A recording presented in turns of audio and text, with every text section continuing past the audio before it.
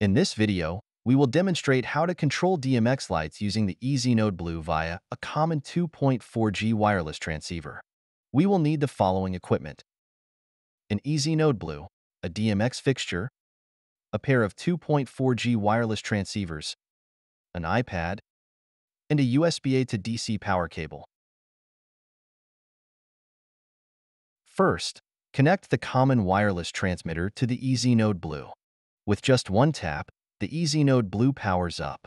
Thanks to Easynode Blue's built-in charging USB port, a single data cable is enough to power the 2.4G transmitter.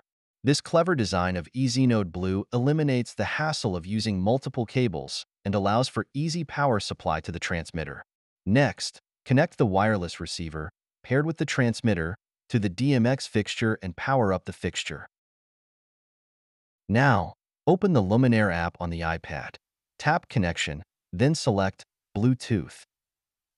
Choose the Easynode Blue SSID. When the Easynode Blue indicator light flashes rapidly, it means the app has successfully established a Bluetooth connection with the Easynode Blue.